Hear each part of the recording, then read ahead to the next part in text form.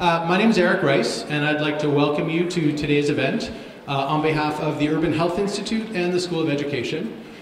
This is a part of the Urban Health Institute series on understanding racism and white privilege, and it's also sponsored by the School of Education and particularly our doctoral students who have a monthly seminar series. So if you like what you hear, keep your ears and eyes open for other Wednesday talks, and there's some information on your seat about the next one coming up in April. It's my pleasure and honor to introduce Christina Berchini. She's an assistant professor in the Department of English at the University of Wisconsin at Eau Claire, an East Coast native where perhaps the seeds for today's talks were formed in her experience auditioning for Broadway productions. She left New York and earned her PhD in curriculum, instruction, and teacher education with an emphasis in English education from Michigan State University. Her areas of interest and specialization are secondary English education and English teacher education, critical race studies, critical pedagogy, social justice, and issues in urban education. Her scholarship centers on critical whiteness studies and has appeared in the Journal of Adolescent and Adult Literacy, English Education, and the International Journal of Critical Pedagogy, as well as other scholarly venues. And her creative work has been featured in Empty Sink Publishing, 5-to-1 Magazine, Success.com, Huffington Post, and other outlets. And most recently, her Education Week teacher article, Why Are All the Teachers White?, has been selected by She Knows Blog Her Media as a 2016 Voices of the Year honoree. If you like what you hear today, I just wanted to let people know that she's also going to be doing a event tomorrow morning, a community event at Amazing Grace Lutheran Church down near the medical center. That's at 9:30. Breakfast is provided, so it's an extra special event. And that'll be on How to Be White. She'll discuss her chapter, How to Be White, a primer, from what does it mean to be white in America. So there is information at the Urban Health Institute website if you have any interest in that. So without further ado, Dr. Christina Berchini.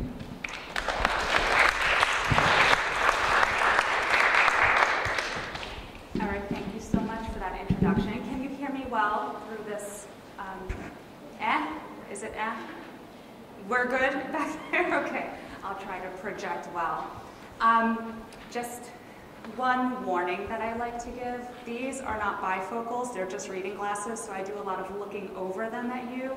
I'm not trying to pull a Dumbledore. If I look through them, you're very blurry. So I'll look over them when I'm not reading. Just a heads up in case you're wondering. So as Eric said, my name is Christina Berchini, and I'm a qualitative researcher who focuses on the preparation of literacy teachers for diverse and multicultural contexts. My interests lie in critical whiteness studies and multicultural education as those realms intersect with English education and literacy education. And I'm going to share with you aspects of my research agenda as it informs my teaching. So just to sort of help orient you into the geography of this discussion, I'm going to briefly share aspects of my positionality as it relates to the frames governing my work, the focus of which is on teachers' racial identity development. And from there, I'm going to share a visual example of how contexts shape teachers' identities. And from there, I'm going to share a classroom example of what this shaping might look like as well. And then after that, I will offer a discussion of implications and possibilities. And if there is time and inclination and interest, I also have what I'm calling a bonus round. So another opportunity for some readers' theater work with a very different teacher in a very different context. So to begin, a discussion of my positionality, I think, helps to contextualize some of the theoretical frames that I bring to my research and teaching. So I am a product of the New York City public school system. The schools I attended were highly scrutinized by politicians and the media, and the mayor shut my high school down a few years after I graduated due to his interpretation and the city's interpretation of low achievement, low test scores, that kind of thing. So a lot like what I think is going on in Baltimore public schools from what I've been reading in some of the more recent headlines. So I have a particular interest and investment in schools and communities that have been disenfranchised by external forces. I come from a working class family, and my K-12 schooling was best defined by racial, ethnic, linguistic, and socioeconomic diversity. And this was true right up until I attended college, where for the first time in my life as a student, everyone that I went to school with looked exactly like me. And that never happened before until I attended college. So my narrative is sort of the opposite of what they say about pre-service teachers who probably attended predominantly white schools, K-12 settings, and then they go to college and they experience diversity for the first time ever, right? We're familiar with that narrative of the white pre-service teacher in the teacher education research. So I come to my research and teaching with my experiences, as we all do, and my intersectionality as a white woman, but also all of these other things that I bring to the classroom. And over time, I noticed a really troubling, dominant narrative about pre-service teachers in the research. And this narrative was sort of informing my nascent development as a teacher educator. My pages are sticking together. So this narrative delivers a single story of white pre-service teachers who, as we know, make up the vast majority of the teaching population. And in an attempt to prepare teachers for anti-racist work, the research has predominantly focused on individual personal characteristics, often described as failings, right, to the exclusion of the broader contextual forces that help to shape a teacher's identity. Although that particular research is beginning to proliferate. Admittedly, I was not always troubled by this narrative, and despite my own experiences and my understanding of intersectionality and my beliefs that teachers bring a wide array of experiences to the table, I bought into this single story about who they are. And when I was a TA many moons ago, my assumptions were race-based. So much so that a student called me on it. And I do not remember the exact details of what I was teaching on that day, but it was some intersection between multicultural education and literacy education. And I suspect that my pedagogies were probably pretty focused on mimicking the literature. So I think I was probably encouraging my presumably deficient students to own up to their racialized privileges and to stop being so oblivious, right? This is what the research talks about. This is what the research describes, predominantly. So if you can imagine a grown man, teacher education student, probably in his early 20s, lays his head in his arms on his desk and starts mock sobbing. He's mock crying, making fun of me, pretty much. And this is what he says to me. So he amused his peers, right? I was amused, for sure. And while it was really funny in the moment, it was also really transformative for me. And that moment, it was from then on that I began to theorize teachers' racial identity development differently. I worked toward theorizing it a bit differently. So I'll highlight a few ideas that helped me along the way. In the interest of brevity, I won't spend too much time reviewing the literature, but these insights here are pivotal to my rehabilitated approach to exploring white racial identity development. For example, I find the middle to be most poignant. White people are never just white. We are also always positioned within gender, language, sexuality, class, ability, size, ethnicity, and age, for example. At some times and in some places, those privileges and that safety that come with white skin can be temporarily and problematically overridden or eclipsed. So Ellsworth's words give rise to the idea that context plays a role in shaping and reshaping identities. And what I have found in my own work is that to ignore or to leave out the role that contexts play in structuring teachers' identities is to ask the impossible of the race-conscious teachers who enter those contexts. So Mr. Antolini was such a teacher. Bonus points for anyone who knows where the name Antolini came from. That's a pseudonym. Anyone at all? No English ed people here? Catcher in the Rye. Mr. Antolini, right? Yeah, I guess that was his favorite character in Catcher in the Rye. Mr. A was one of my subjects chose their pseudonyms, so that was his. Mr. A was one of my study participants, and he taught 8th grade English language arts in a very racially and culturally diverse school. And in thinking about Mr. A's work, I wondered whether Armistead Gardens Elementary might make for an apt comparison as a school where more than 50% of the student population consists of students of color. So teachers in Mr. A's school were required to implement no less than 5 behavior management models into their teaching and curriculum. And this image represents 3 of those models. So we have something called pride. You probably cannot see the words from where you are, but I'll get to that in a minute. We have something called pride. We have some sort of scale, a 0 through 4 scale that the school used to measure student noise. And then we also have something called slant. And to this day, I never quite understood what that was or how it was used. I just know that it was some sort of behavior management mechanism in that school. So this is some interview data from Mr. Antolini's case. These kids especially need very strict, stringent guidelines, not a bunch of exceptions about, you know, oh yeah, I guess if you're going to have a good reason to get up, you can get up, etc. It bothers me if I have to have everyone seated and absolutely silent, and if they want to get up and get a tissue to raise their hand and ask me permission, that's not me, you know. I'm much more free-flowing, a little bit of background noise is okay, that sort of stuff. But the kids can't handle that, so it's hard for me, it's almost more work for me, because I have to be who I'm not.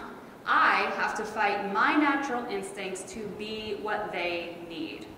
So his words initially are a bit reminiscent of the descriptors that I brought up earlier, right? That deficient white teacher with his assumptions about who his urban students are. But these systems were employed from the top down to remind students that they are to always remain silent or near silent and to allow for direct instruction. Teachers are required to invoke the phrase, "we are at a 0, to remind students of this expectation, 0 being the acceptable conversation level. And this is just one of the many directives students are expected to memorize and comply with. Other directives included controlling how they walk from class to class, and also how and with which attitude they use the restroom, as evidenced here. So I don't know if you can see that, but students are basically expected to relieve themselves with integrity. This is, yes, so let's all keep that in mind next time. The school bought this system, with this management system, with actual money, they bought this to be able to use it. Teachers were also expected to memorize these directives and to include them in the curriculum they taught and the language they spoke. I have found that the behavior management systems in this particular school not only influenced this teacher's language, but also his expectations of his students. And this was despite his theoretical commitments. So we see where he was in the middle of the school year. This occurred in January of that year, but this is where he started in September. To me, teaching English for social justice is all about teaching students what power they have to change things. I don't think it's something you need a social justice unit for or anything like that. The reason I teach English is to try to help them become the best person they can be. So mostly, in my opinion, it's all about teaching them their own power to change things for what they think is best. So same teacher, same students, same school year, but you kind of wouldn't ever know it without the dates at the bottom. So I read his January words against the backdrop of multiple behavior management systems that this school insisted the students need long before Mr. A arrived at the scene. And I employ critical race theory and scholarship about the hidden curriculum of whiteness to suggest that perhaps it is not a coincidence that the school student population is 62% students of color, with 54% of the total student population on free and reduced lunch. These systems were not present in the other schools I visited, where most of the students were white. I also suggest that we should not be surprised that this teacher began to speak a language that he was required to speak, although I do not believe that he adopted that language consciously. Michelle Fine says that once this process is sufficiently institutionalized and embodied, it becomes natural, and if we're not careful, we don't even notice it happening. And I suggest that maybe it's one task of teacher education to help develop in pre-service teachers the tools to recognize those invisible processes. And that is something I seek to understand through my research. So the question of what are the subtle processes that shape our pedagogies and our perceptions of students, and in what ways might those processes be racialized?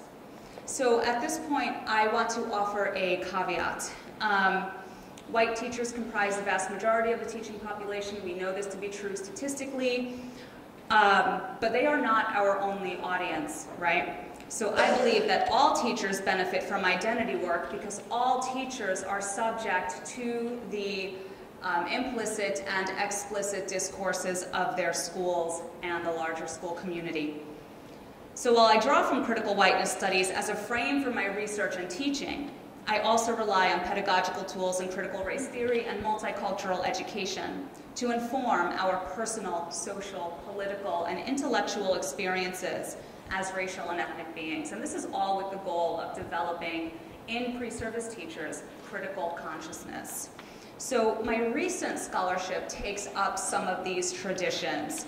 An example of my approach to how I go about research and also my work with students highlights the use of critical discourse analysis and also counter-story as tools to analyze, for example, how multicultural literature has been framed for use by the Common Core in the interest of standardization and measurability. The effect has been actually silencing the multicultural content within the multicultural literature. So broadly, these are the frames that govern the work that I do. So this work has evolved into a project in which I'm using classroom data as readers' theater, and we'll see some of that soon. And I use this data in my teacher education classes. And I do this with the goal of helping pre-service teachers critically examine their pedagogical beliefs, but also with the goal of helping them to facilitate those difficult conversations around social issues using literature and curriculum. So the crux of this presentation really centers on a classroom example of this. And I just want to highlight some of the particulars of this image. These students are obviously very young students. I have a few motivations for using them in the teacher education classroom.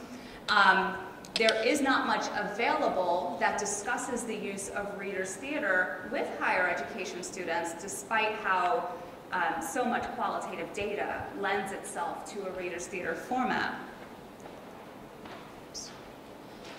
So you'd be hard-pressed to find readers' theater teaching materials that go above the 8th grade, unless we're dealing with Shakespearean plays or other popular plays or theater techniques proper. But mostly the strategy is located in the lower grades.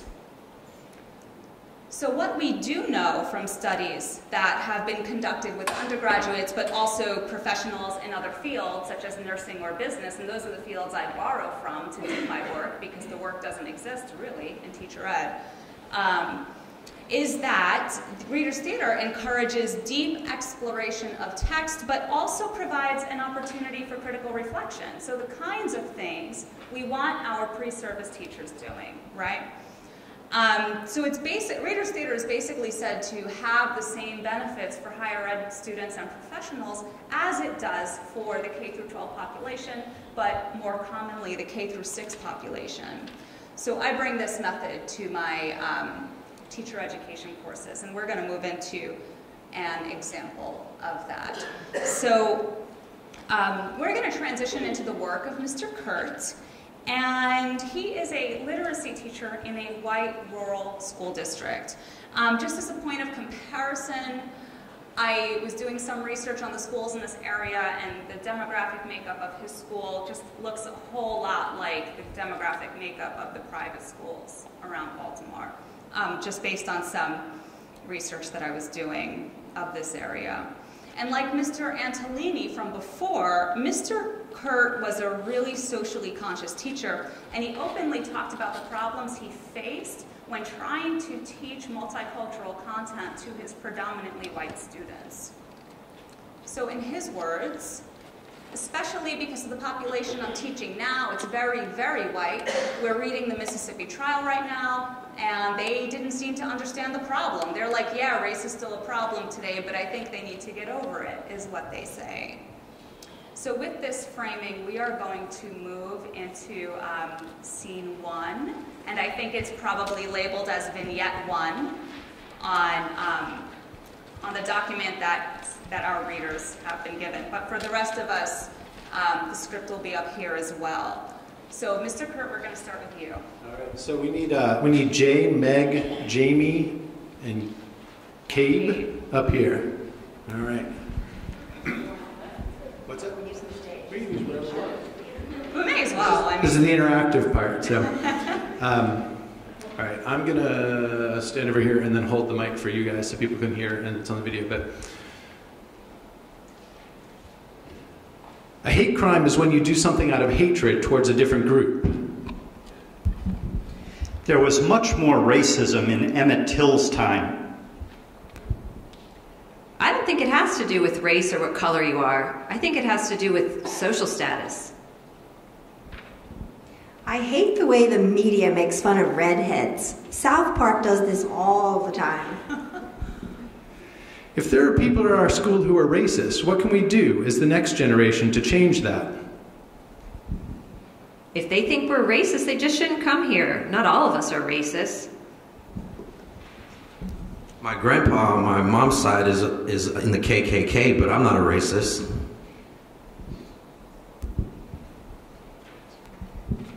In my opinion, if you're racist, you're racist. That's just the way you are. If that's how they choose to live, then that's just then that's just who they are. So that's the first scene.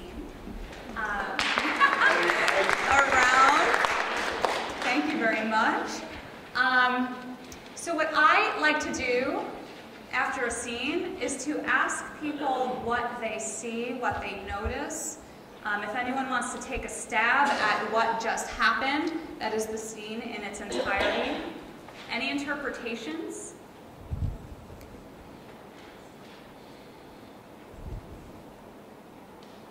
Yeah. Well, I feel like Jamie's connection to herself of what the media does and how that directly relates to him was a prime opportunity to explore that further and make him kind of question and extrapolate on that. Absolutely. So maybe a lost moment, right? A lost teachable moment for sure. Any other interpretations? Yeah. There was such a denial of responsibility that they could be part of a racist society and not sure what to do about it. Kind of like pushing it off to different people and not knowing what to do. Which I think is a really common response, right? Anyone else want to take an interpretive stab? Yeah. It seems like they're like othering racism. Yeah. And only kind of considering racism as overt conscious action. Yeah. And that there isn't the awareness of a lot of racialized things that they themselves. Right. And so that is the perfect segue into this discussion. And I want to put some of what you just said on Mr. Kurt. Mr. Kurt personalizes it, right? What can we do if people are racist kind of thing. He's making it an interpersonal thing and not the institutional thing that the discussion deserves, right? So And on that, along those lines, when racism is approached as personal, there's a categorical dissociation from the issue, right? And even a hopelessness, as we see in Meg's final response. And this is actually really reminiscent of what the research says goes on in teacher education when the topic is about white privilege and whiteness and trying to get white pre-service teachers to deconstruct their privilege. The research has said that there is a defensiveness, a hopelessness, denial, the sorts of things that seem to be going on here. And for the record, I will be offering a very different interpretation of that particular research because I find it really unproductive. And current research is beginning to call out that research as being unproductive. So we are going to set the scene for Vignette 2. And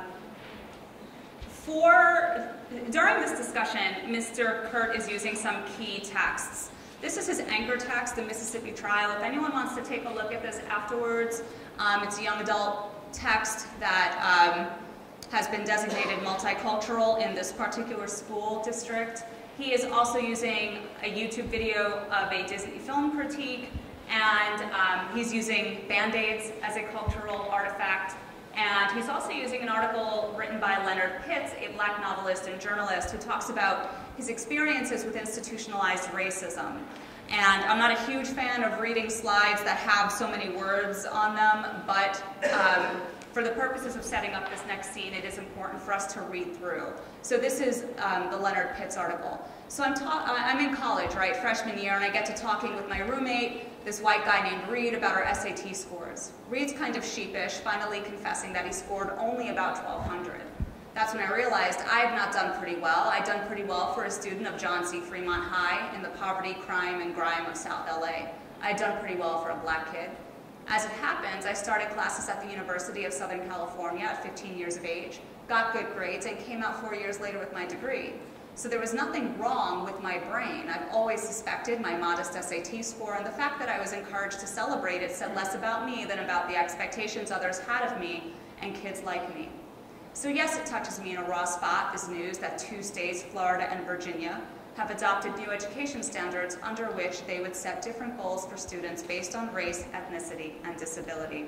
So with that context, we're setting the scene, the next scene, scene 2. So do you want people to come up here for scene 2? Our scene 2 people. Scene 2, scene 2. All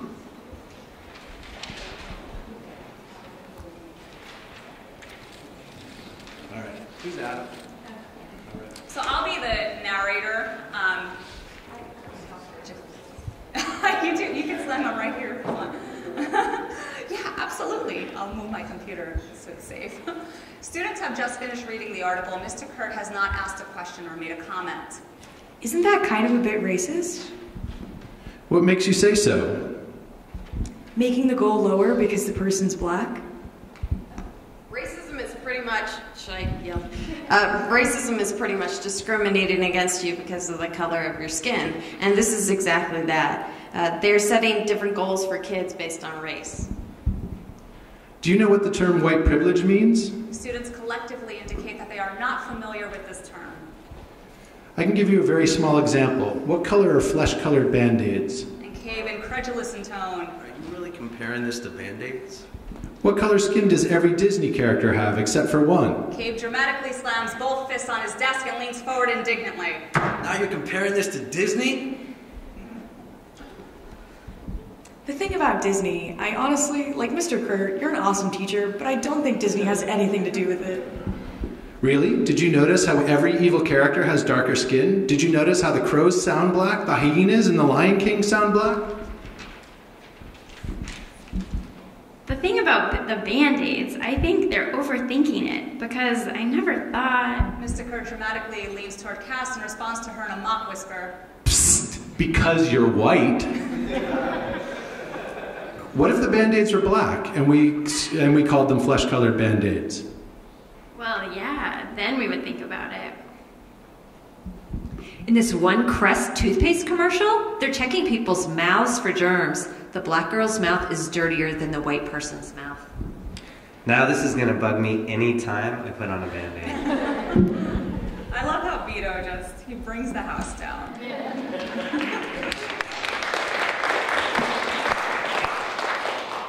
So this was real. I was sitting there watching this go down. Poor Mr. Kurt. The bell rang soon thereafter. This ended with Cabe finding a Band-Aid. Someone had a Band-Aid with them, just happened to have it with them, and Cabe grabbed the Band-Aid and ran up to Mr. Kurt and held it against his skin to prove that the Band-Aid did not match Mr. Kurt's skin exactly, so therefore theory blown, right? There's no way. And then when the bell rang and they left, Mr. Kurt laid face down on his classroom floor for a couple of minutes. He was just exhausted. And animated, I guess. So here we are again. I'd like to ask what you notice. What does this make you think about? Do you want to take a stab at any sort of interpretations? No wrong answers in Berchini land. Yeah? Well, it's interesting because it seemed like at the beginning they were sort of connecting really well to how it connected racism, and then he sort of shifted it back like privilege. It seemed like that's where we wanted the conversation to go, but it didn't connect enough for them to see how the two fit together, and it sort of derailed it a bit. Oh, interesting. Interesting. Yeah. Possibly. Who else? Yeah. It strikes me as bizarre that, similar to this comment about him taking it a different direction, he clearly had an agenda, and the agenda may not have met the students where they needed to be met in order to have this kind of conversations, which then goes to the question about whether or not he knew his students well enough to know where they needed him to be, and that he kept pushing them in a space instead of asking them to get to that place. And I think that's a really hard thing to do in general, but he obviously had an agenda, and clearly did not know how they would get there. Yeah. As people. Yeah, absolutely. Anyone else want to offer an interpretation? Yeah, Shane. I was just thinking when they said about the black Band-Aids, if I went and saw some at the store and they were labeled flesh colored, I feel less important. Interesting. It just came into my mind. Interesting. Yeah. Yeah. So when I was going over this and over this and over this, I noticed a gradual engagement with institutionalized racism as a concept, right? Mr. Kurt begins to approach it as institutionalized. He makes that shift. Some students seem to make that shift with him, as opposed to the previous scene. Adam challenges the policy by questioning it, and Shane restates the policy in his own words. And sitting there, I felt like it was a real light bulb moment for him. And I felt like the same thing was true of Cass. It was sort of like they kind of withered a little bit. And they were like, yeah, this does matter, doesn't it? And Meg offers her own example of racial representation in something as seemingly innocuous as a toothpaste commercial, right? But I also, to my mind, I think this is pretty courageous teaching. He plows through in what is a really hostile environment. And he does push. I think that, so this happened in the middle of the year. I think it certainly was not the first week of school, right? I think he had a good sense of where students were by then. And learning should be uncomfortable, right? Learning should be difficult. So that he was pushing them in certain ways, I don't construe as a bad thing or a flaw or something he should have done differently. But again, once he talks about racism as institutionalized, the students seem to follow suit in certain ways. And we have sort of a linear example of this in Meg's responses. So these were her scene 1 responses, and this was her scene 2 response. And Vito also seems to respond thoughtfully. So I feel like Meg's responses in particular inspire the question of how do we learn to notice when students are developing, right? And this isn't just located in the upper grades. We can do this in 1st grade. We can do this in 6th grade. Obviously, such a question is appropriate at the higher ed level. How do we learn to notice when students are developing? So Mr. Kurt's work offers a few implications, the first of which deals with how white teachers are framed in the research. And I use Mr. Kurt's work to illustrate a different kind of framing. Chimamanda Adichie warns us about subscribing to a single story. And in the classroom example, we have a teacher engaged in a fairly visible struggle. And Mr. Kurt could have backed down when students attempted to silence him. I could see that being very uncomfortable for many teachers, and I could see many teachers kind of shying away from the discussion. But he doesn't, and this was something that was not just located to this day, this was across my work with him that year. He was always pushing his students to challenge their perspectives. So with his work, I think I am attempting to provide a sort of counter-argument that rejects the unproductive constructions of the white student teachers who enter our teacher education classrooms. And what Mr. Kurt was doing, it was certainly not perfect, but I do think it was courageous, and I don't mean just in the context, in the local context of his classroom. I actually mean a little more broadly than that. News headlines and internet comment sections, as I know well enough given my own public writing on this, and the media in general suggest that this is incredibly risky business, and maybe exponentially so for a first-year teacher with few protections and little experience. There were also teachers fired over teaching Emmett Till content. So the same content, well, some of the same content that Mr. Kurt was using, teachers were fired for it. So I've been using readers' theater to help pre-service teachers sort of recognize and work through the variety of contexts within which they teach. The context of the media, right? The context of their students, the context of their schools and communities, and particularly how students are a part of the context in which literature is read, studied, and interpreted, and so too are teachers. So for me, it logically follows that students are also a part of the context in which identities are constructed and constrained. And all of these processes and contexts combine to inform whether and how teachers come to be teachers who teach in the spirit of anti-racism and multiculturalism. And this sort of exploration has applicability across grade levels. So this was a list that came out recently, a variety of multicultural texts that are said to inspire those conversations that we need to be having with students, right?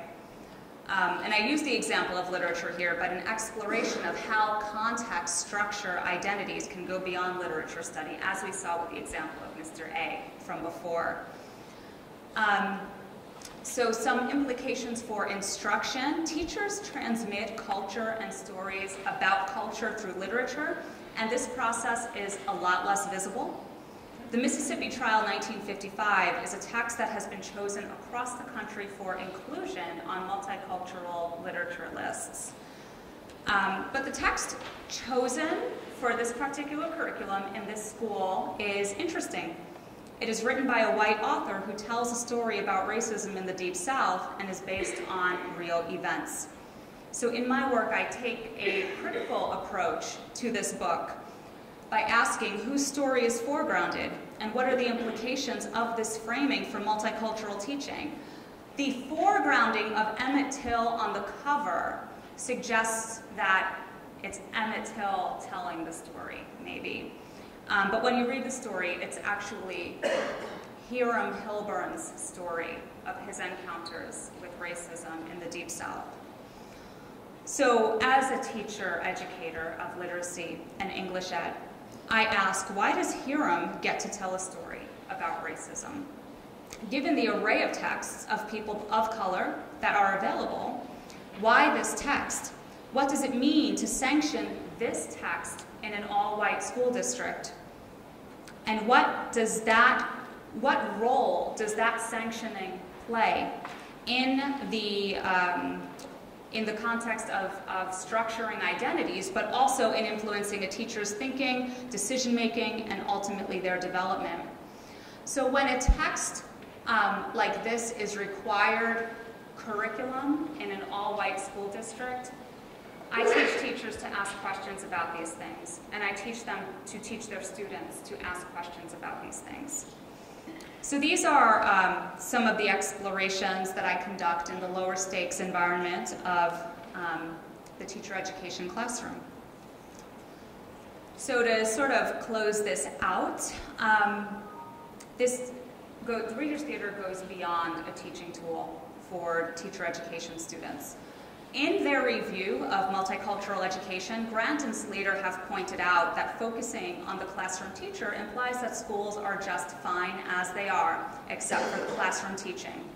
So as with the examples of Mr. A and Mr. Kurt, examining how context structure teachers' identities enables more complex thinking about the work that they do, but also about the work that they don't do, right, and the constraints that they face.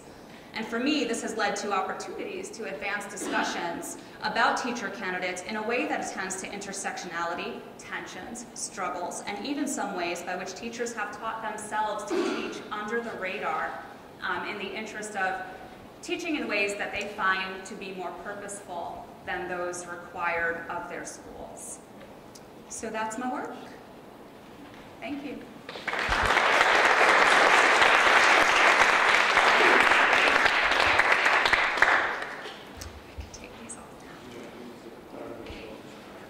That's up to you and everyone else. I do have what I'm calling a bonus round. It's just a different set of data about a different teacher in a very different school. And it's up to you and the audience about whether and how you want to experience that, or you want to go, if you want to have questions about this first, it's fine.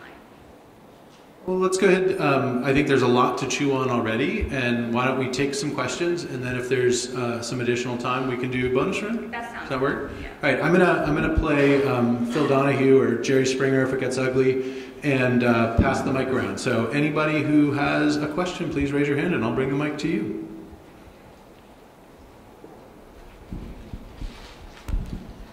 Thank you so much for everything that you presented. Thank you. You were Cave, right? I was. Okay. I was.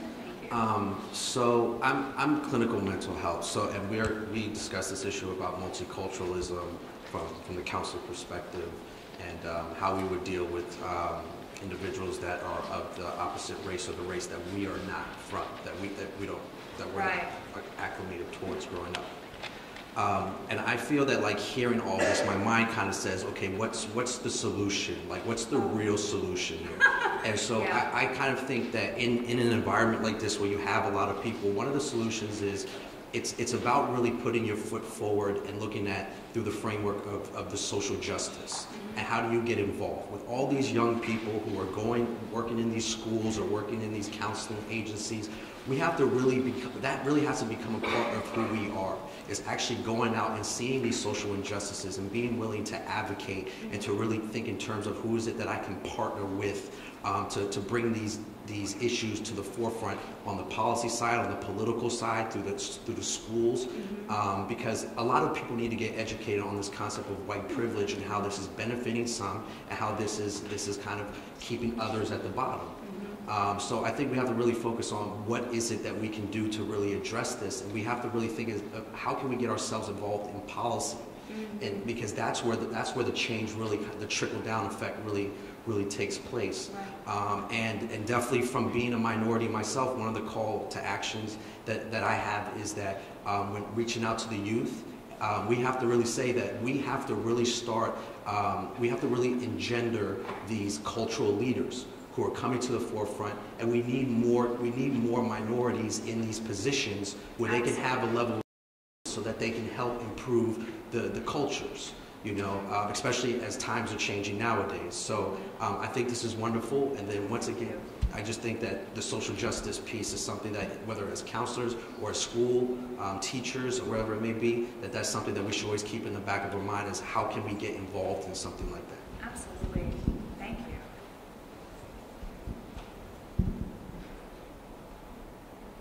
Anybody? Questions, comments? There you go. All right. Good afternoon. I've been at the early childhood end of the spectrum for 38 years. So for me, and at the same time trying to kind of always explore kind of my own biases that I bring to children and to classrooms, and I bring to adults that I work with too. But in these particular examples, it's almost like I looked at some early childhood teacher practice in terms of like open-ended questioning and trying to give some, you know, flow and power to the students, and there was a certain degree of that being closed off, and whether, you know, this teacher had an agenda. But I think considering that, you know, in any of this work is like, I think allowing when that, in the second example where the student kind of gives an open-ended, and there's kind of opportunity to sort of let that flow a little bit, and, you know, what does anybody else think about that? In this example, is it somewhere here? Which one were you talking about? Yeah, no, I think between Adams is kind of an open-ended piece, and then the teacher does give an open-ended kind of, well, what do you think of that? Instead of, you know, later on, where it's much more, it's sort of a guided, this is where I'm going to go with this, because Shane also continues on sort of adding into kind of just the student's opinion, and it could have taken off from there, and instead Mr. Kurt did go in a specific direction right after that, versus sort of letting that allow that to flow. And I mean, we're getting that in early childhood, just trying to let, you know, students flow out and expand, and I think that's the piece that I looked at here. I understand that, you know, it's important maybe to bring some of the other elements in, but I think this was, someone had said it over here before too, it was kind of a lost opportunity. Yeah, so this is one strong example. I have another strong example of a teacher who is attempting to teach about the Holocaust and is really screwing up. And I think Mr. Kurt can be said to be screwing up at certain points here.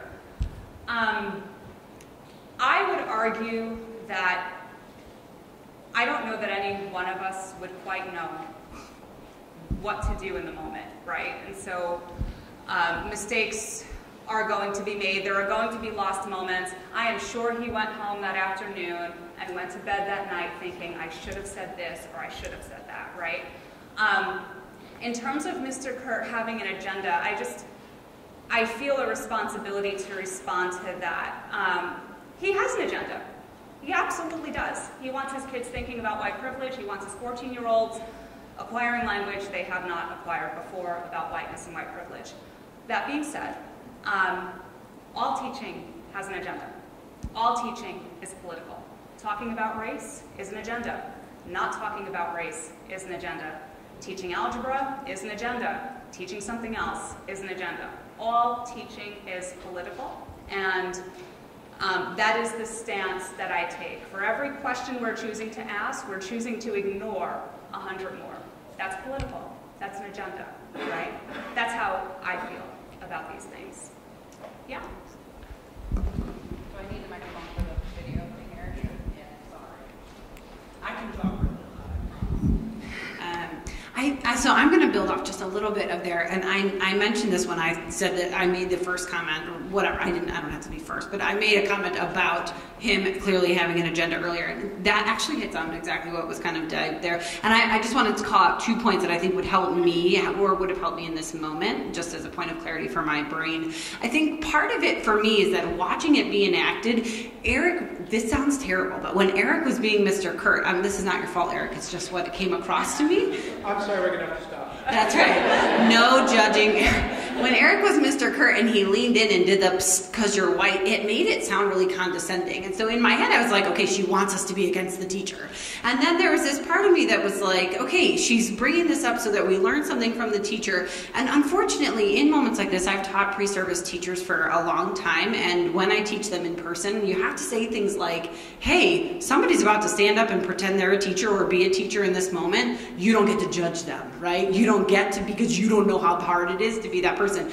Lizzie, my assistant director, was asked to be one of those people, and I was like, oh my God, I'm not going to do that. I'm totally not going to do that. Because I didn't want to be judged by anybody in this room for doing an acting thing, you know? Like, and that's low risk, right? Like, who cares how well you did or didn't read off that piece of paper? But that teacher has super high risk. I might also indicate to you, though, that there might be an element of potential, like personal bias. You have a clear, strong connection with Mr. Kurt. If you were in his classroom over an extended period of time and years, and I didn't hear that from you until you started to talk about Meg like she was a person instead of a student in the class. And then it's also clear that he has a good connection with them when Adam says, you're an awesome teacher, but like he clearly is giving him the out of like, hey man, you and me are simpatico, but I'm still gonna press you, right? So in that moment, he clearly does have relationships that I didn't see the first time around. And so anyway, I'm just adding to the context of like why I was thinking all of that and why this is was harder for me in the moment to internalize. Yeah, and it's funny that you should say that. I love that commentary because it reminds me I have actually had to remove a tiny little bit from the transcripts. Some language that was having a certain effect on the pre-service teachers that was distracting them from the teaching about whiteness. So for example, where was it? So Mr. Kurt, okay. So the thing about Disney, I honestly like Mr. Kurt, you're awesome, but Disney has nothing to do with it. Mr. Kurt, really, did you notice how every evil character has darker skin? Did you notice how the crows sound black, how the hyenas sound black? He actually finished that by saying, you should educate yourself before you tell me I'm wrong with my references. Talk about condescending, right?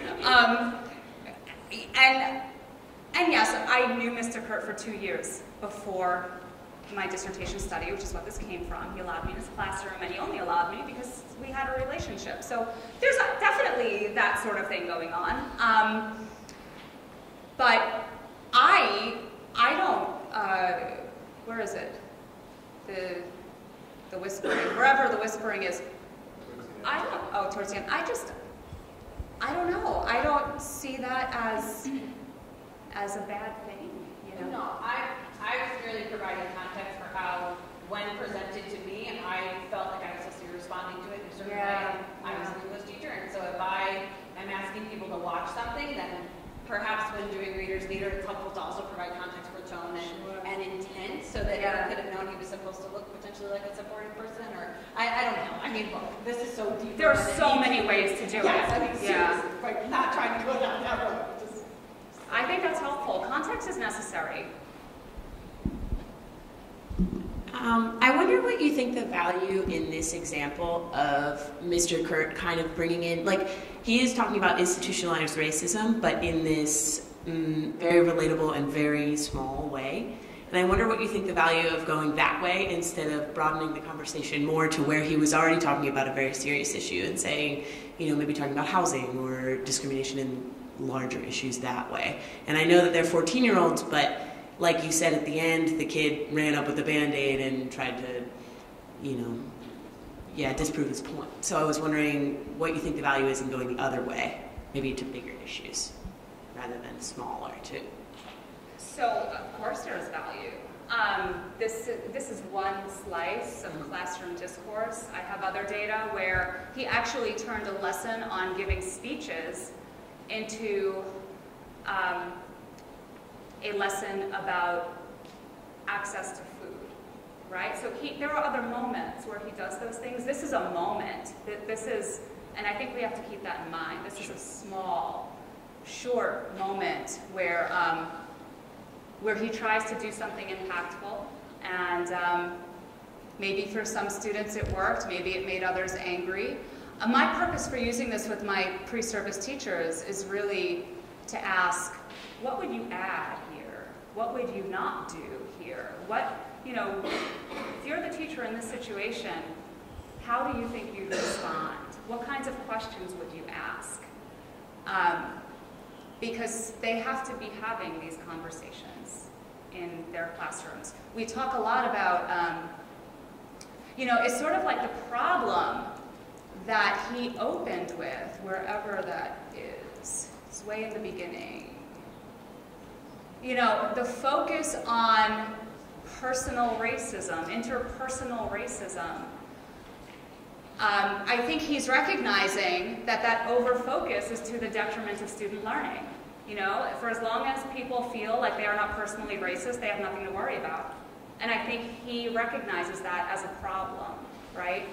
So I think he's trying to work within that problem. I don't think he is fully articulated in how to work within that problem, but I do think he's doing his best in the moment. So. Great. Thank you. Yeah.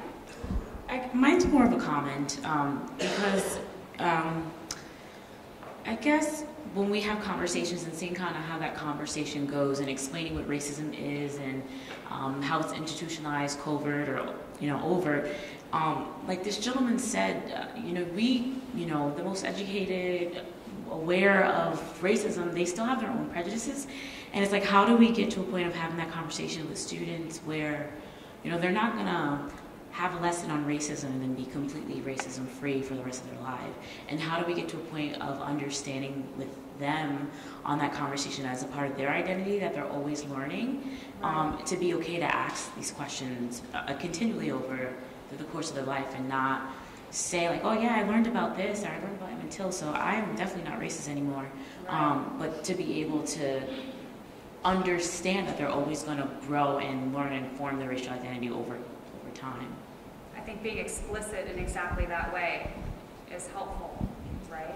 And I'm not sure that he was explicit in quite that way. But yeah, it is a process, right? And it's one that I think is reliant upon relationships too. He had really good relationships with his students. He had students who weren't even his students coming up to him in the hallway to hug him. Like, it was a weird sort of, he just had a school reputation for being a certain kind of guy that allowed him to sort of open the door to certain kinds of discussions. Again, he was a white teacher. His students were primarily white.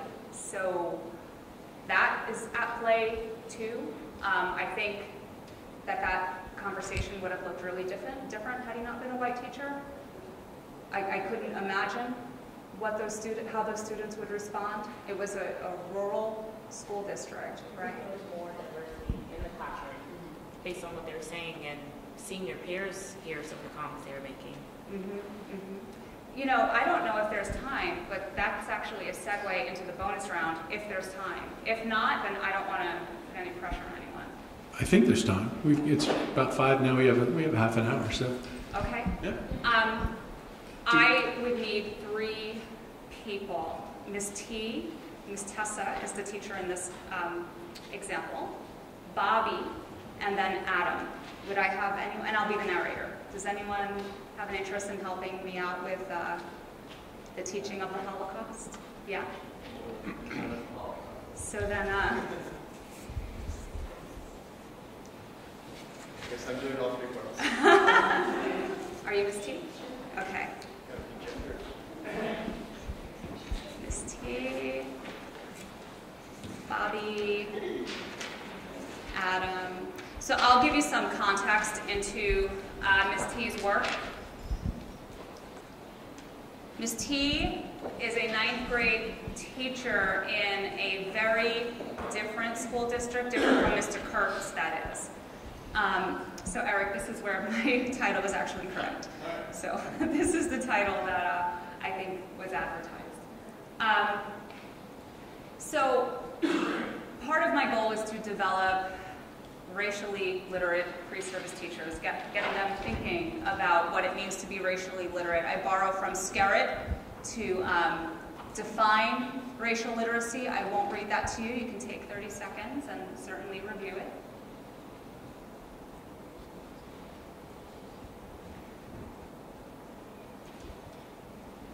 And I think this definition also gets at some of your commentary.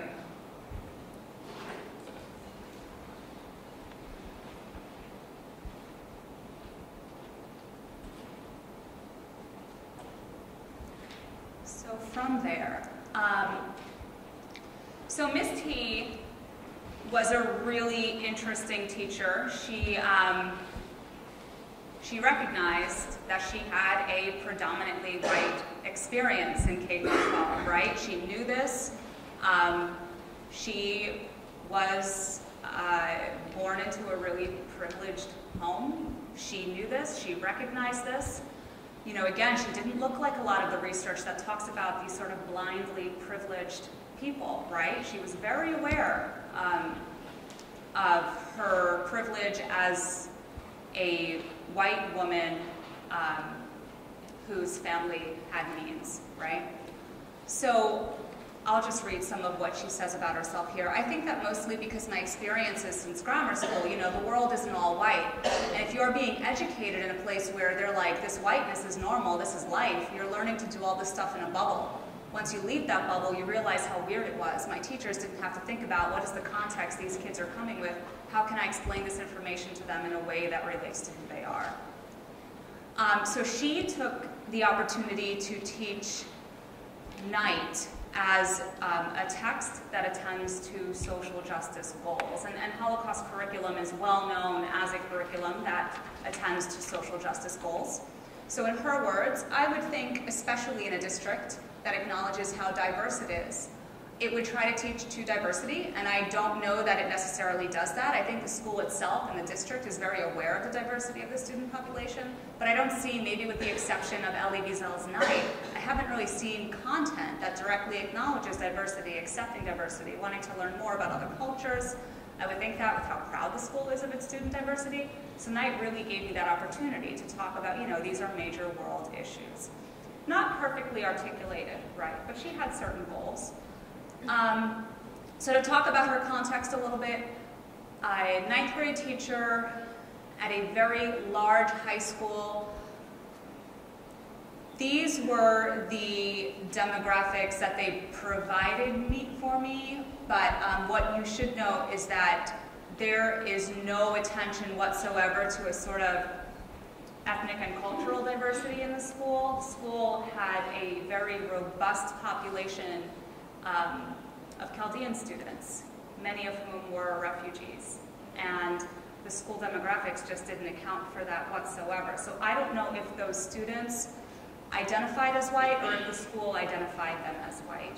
So what you should know is that the school is really, really diverse, and her classrooms were really diverse. And so alongside Mr. Kurt and alongside Mr. Antolini, I observed Miss Tessa for a year as well. And we conducted a series of interviews where I got some of this data. So she describes the problem. And I wanted my students to think about genocide in this way, that this is still happening, that if you get educated on the topic, you can be one of those to prevent it from happening again. So I wanted them to think about this in a way that does affect you, and knowing about the kinds of things that people can do, which I would consider teaching for social justice in a lot of ways. So, what you should know is that her department handed her the Holocaust curriculum and said, this is what we teach, this is what you will teach, and these are the themes assigned to your particular class. So you are teaching the Holocaust as a unique and incomparable event, and the themes will attend to individual agency and self-reliance. So this is how she was told to teach the Holocaust. So we can now start then with Miss T, and I'll be the narrator. Oh, but I'll actually, before we get into it, I'll read a little context for you. Every year, teachers and students in English classrooms across the nation consume Holocaust curriculum. Holocaust studies have been cited for their potential to engage anti-racism by addressing prejudice and discrimination in myriad forms. Ms. T identifies Elie Wiesel's memoir, Night, as one of the few opportunities her high school English curriculum provides to teach for social justice. By the time of this scene, students have been reading Night for about 2 weeks. The class discussion begins as follows. The conditions of the camps he's living in are superior to other camps. This is important to know. She explains the distinction between the labor camps and the extermination camps. Birkenau, where conditions were much worse. Less food, the conditions were much worse. People were killed a lot more often for much fewer reasons. So the camp he's living in, Una, a labor camp, some days he doesn't even have it so bad there, okay? They're not getting a ton of food, they're getting enough to survive. At other camps, they didn't even have enough to survive. These things are very important. When winter comes around, they get thicker clothes. So that's a really short scene, and that's the end of that particular scene. Does anyone have thoughts about what they're seeing besides good God? Yeah. I mean, it's just her talking, and if she wants to have a lesson where the students are experiencing something as applicable to their life, it's just her giving her perspective that is, shall we say, skewed? Yeah, skewed and maybe misinformed, detrimental in certain ways. Did you want to say something? Yeah, I think it's cognitively dissonant from the experience of the Jewish children and their family histories and folklore, for one thing. And I'm not understanding how she sees this as being incomprehensible, or what does it have to do with individual agency and self-reliance? Right, so we'll get there in just a minute. I would agree with anyone who is groaning over her drawing distinctions between the various camps, right? That's just not a way we want to approach this. So yeah, there's a lot of really, really problematic stuff going on here. So, actually, we're not going to go there yet. I'm going to read you some context for the next scene. Most students appear disengaged, not surprisingly, right, if this is her approach. Stared into space or slept. Very few contributed to the discussion. Ms. T then turned the discussion toward a focus on the brutality Wiesel experiences in the concentration camps, another example of individualism. It was at this point that Bobby, a black student who frequently challenged Ms. T, spoke up for the first time. Bobby, in what seemed to be a bout of sheer exasperation, sat hunched at his seat and expressed distaste for the novel. I don't like this book. You don't like this book. Why don't you like this book? It's stupid. It's not even, fun. Several students laugh at Bobby's comment. Do you think that it's meant to be fun? No, but the story's not good. It's like the same thing. He gets mad about something and he gets smacked around. Why do you think he tells the story this way if it's not good? Students begin talking at once. The cacophony of voices is unintelligible. Yes, he's telling his own story the way it happened. I think he's telling it so there won't be another Holocaust, and so that people will know how to help. Yes, he's telling this story so that people will know what happened. Another student asks for clarification about the memoir's date of publication. Andy looks up this information and announces that it was first published in 1958. In 1958, there was segregation in the United States, so obviously it wouldn't help anything. Why would it not help anything? Oh, I'm sorry, I haven't been clicking through. I get so into it, I forget to click. So,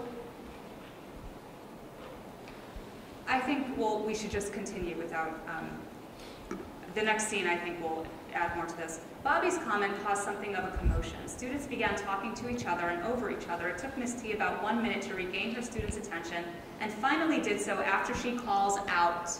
Everybody, come back. Quiet, please. I'm going over this because I think it's important.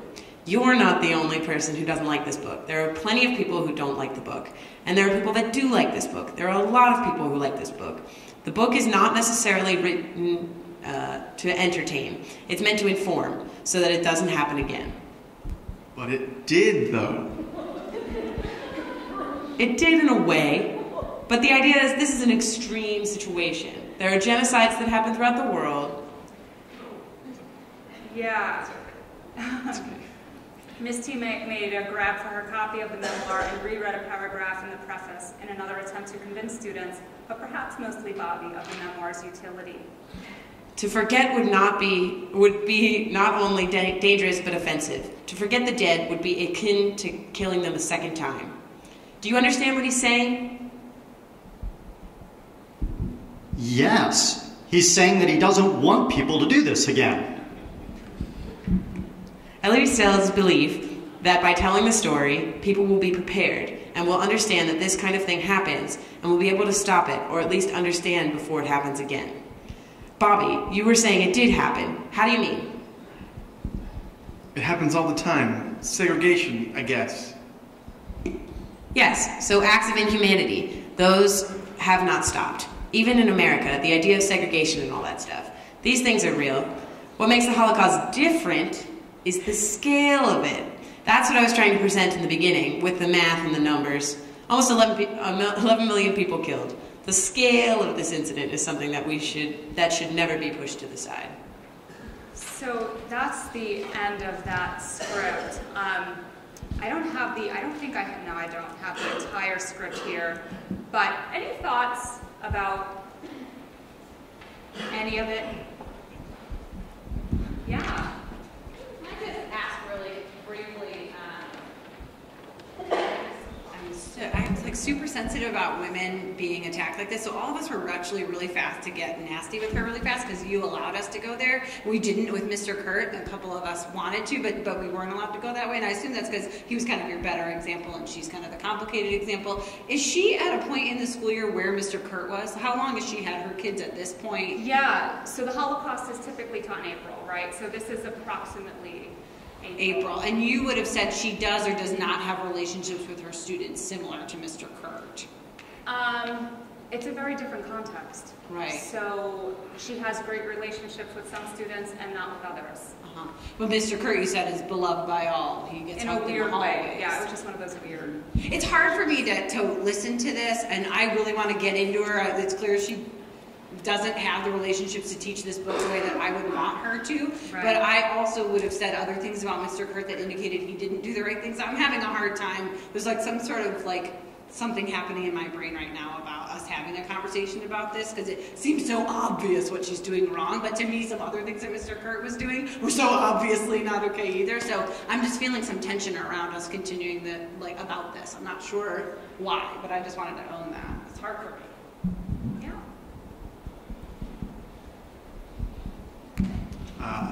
I'm not having such tension, but I apologize. I feel bad.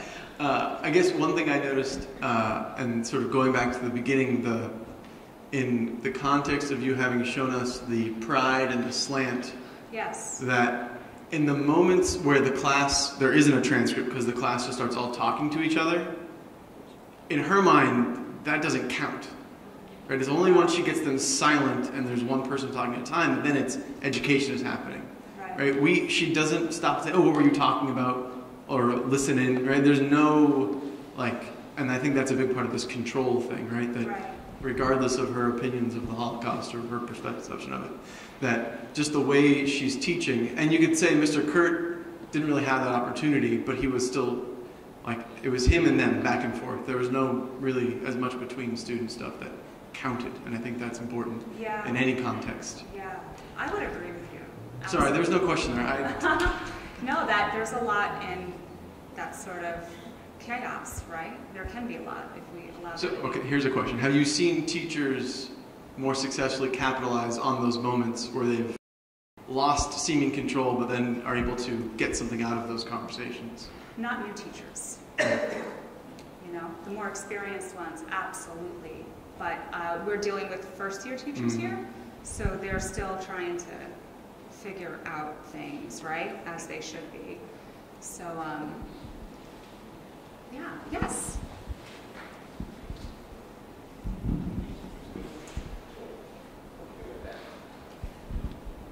Hi, I guess I have a comment as I'm thinking through and listening to this, and then a question.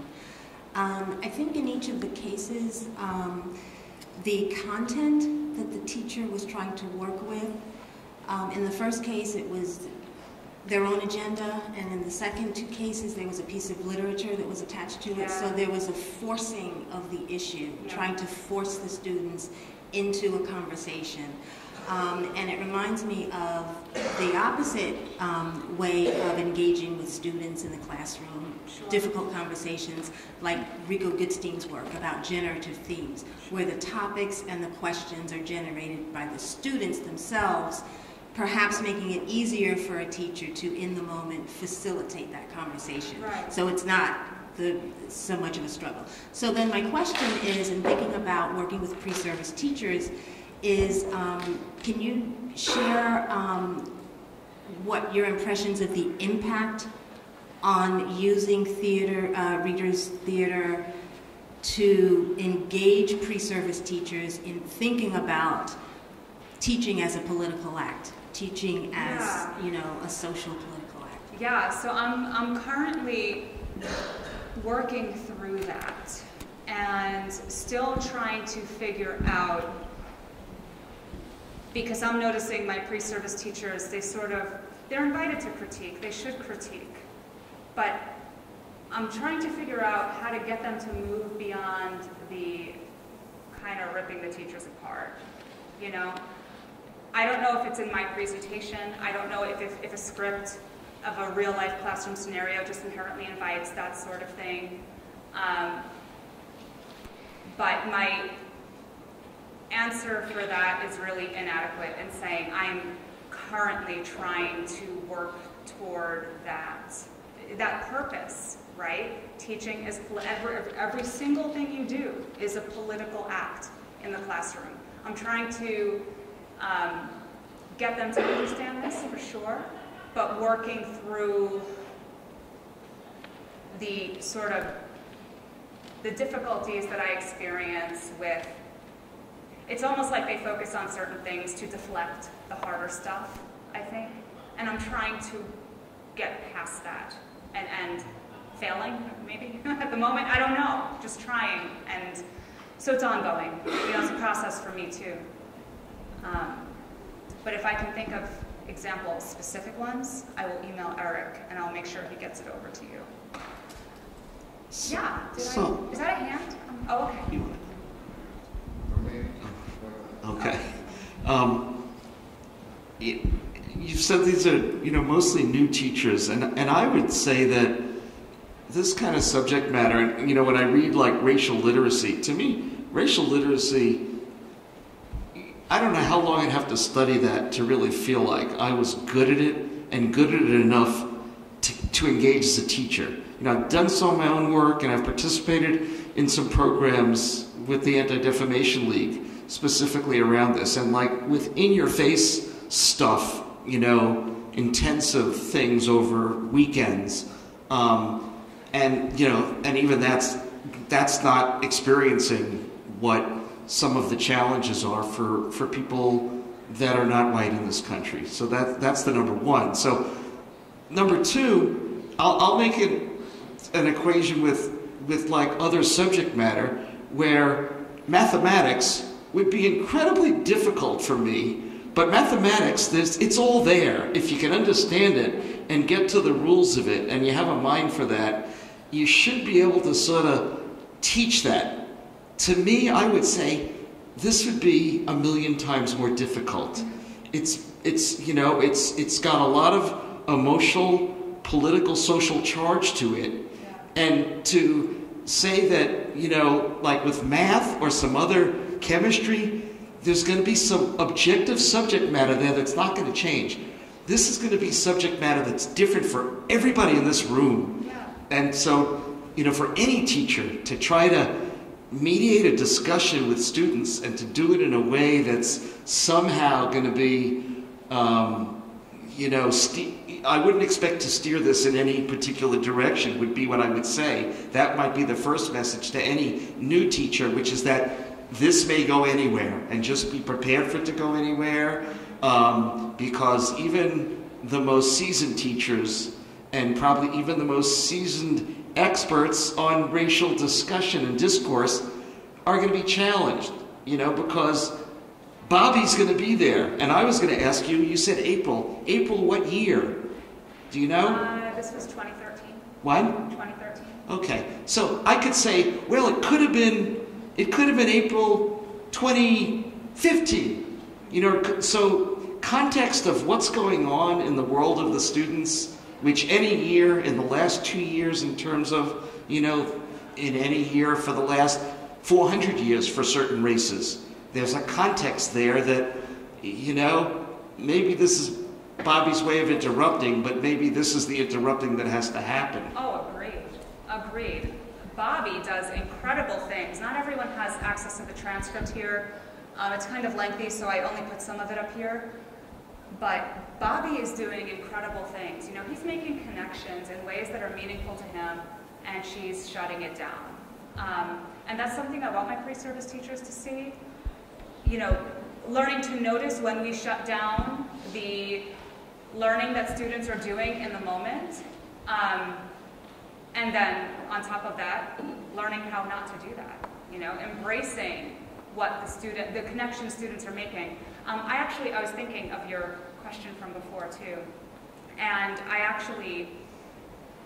so last semester when I was doing a lot of this stuff, we culminated the semester with projects. And the projects were really open-ended in terms of go outside, on campus, in a classroom, wherever, and you're going to do a project on analyzing a racial artifact, right? So I think some of the politics that they were beginning to understand were embedded in their projects. So a couple of groups actually did projects on how my university is racist, right? And they brought in all of these examples about things that have occurred on campus and the way that administration has and has not responded, the ways by which particular groups on campus are positioned.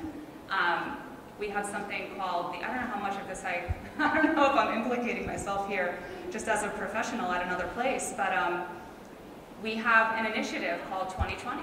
And our school wants 20% of our student population to consist of students of color, because that more so matches the surrounding area. 20% of the surrounding school districts 20% of the student populations in our surrounding school districts are students of color. And as a university, we don't match our community. So as an initiative, we want to be attractive to a diverse student population. So this 2020 initiative, 20% by the year 2020. So the students are bringing in projects saying, that's never going to happen until X, Y, and Z changes are made, right? So something happened over the semester that got them thinking about their institution and the experiences they have and the experiences other people have, and they were thinking very politically about that. So as a sort of small example that may or may not do well to answer your question. I don't know. But yeah. Yes? So I'm really interested in this dynamic that you have alluded to a few times, the institutionalized racism and interpersonal. I think you were saying racism. Yep. And so I think that if you look at institutional racism, you also have to recognize that people are involved there. It's not just institutions, right? And I think something that both Ms. T and Mr. Kurt are doing is speaking with declarative authority, in that this is what you should learn. And to refer back to the comments here, I think this kind of discussion can't be declarative. And so I guess my question is, how do you talk to new teachers about being a part of an institution that is a school that has all sorts of, trappings about being an institution. Yeah. And the classroom as a space, an institutionalized space, but also a person in that.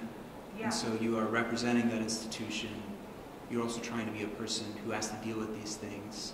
Is there a way of speaking personally, of describing how this is really difficult and that the teacher is not removed from it in a way that the students need to learn this, but I already have? Does that make sense? So the but I already have piece is sort of problematic, right? Because I don't think any of us can really say that. This actually reminds me of a piece that I wrote for Ed Week Teacher, and that piece was called "Why Are All the Teachers White?" And this question you ask, I mean, I'm very forthcoming with students. You are sitting in this classroom because school served you well. And throughout the semester, you are going to come to terms with why that is, right? You've had good relationships with your teachers, you've had good experiences in schools. I've never met a pre-service teacher in my classrooms who hated school, hated the experience of it, did not do well academically as defined by others, and then went on to want to be a teacher. I've never met that kind of person. So I talk to the pre-service teachers about who they are, why they're here, and coming to terms with why they're here. You enjoyed school, right? And you got something out of it, and it served you, and you reaped massive benefits from it. Why is this, right? So at the end of my piece, I encourage people to think about why school served you well, because the piece was responding to a New York Times op-ed asking where the teachers of color are. And I don't think that's the appropriate focus. For me, the focus is, why are all the teachers white? If they're the ones having these really positive experiences with school, like, what would we expect? And I can't speak to what everyone's experiences in school would be, but I want my pre-service teachers coming to terms with why school served them well. Because it gets them thinking a little differently about why they want to be teachers, right? And they're going to be teachers of students for whom school is not serving well. So just thinking about that, and being really forthcoming about it too. Can I ask a follow-up? Have you seen that in classrooms? Seen what? Teachers speaking from that sort of personal point of view to their students? No, I haven't. I mean, it's just not for any reason other than when I go out to schools, I'm doing different things. I'm field instructing, I'm supervising, so I'm not necessarily going to see those conversations unless I'm conducting a study taking place in schools on these kinds of things. So no, I haven't seen those kinds of conversations going down. So one of my jobs, I think, is to just get them aware of these things, because many of them come to pre-service teaching not thinking for a minute about why they are there, other than that they just really want to be teachers because they've had such great teachers, and life was great, K through 12. And I think Stephen King said something like, anyone who looks fondly upon middle school and high school, like there's something wrong with those people. So, I want my pre-service teachers thinking about that. Like, what's wrong with you? I'm just kidding. Oh, yeah. Yeah, I'm curious to know, in the desire to teach or use critical race theory or teach whiteness studies, how often does that happen with all white text?